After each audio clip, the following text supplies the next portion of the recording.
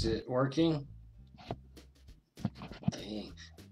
Hey, hey kids, it's me, and it's story time.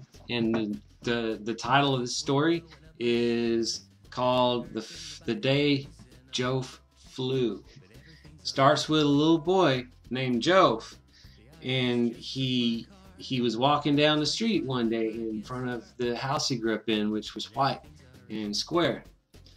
And there used to be a plant that grew, and it looked like elephant ears, and the big leaves, big huge leaves. And then little boy noticed one day that when it rained or when you pour water on the leaves, the water just ran off the leaves. It was totally like waterproof. So little boy thought to himself, and he said, well, if the water stays off the leaves, then so does the air. So he's like, okay. So he decided, because they were airproof, he could like take some of the leaves and tie them to his arms. So he did, with twine and sticks. And I forget the adhesive he used.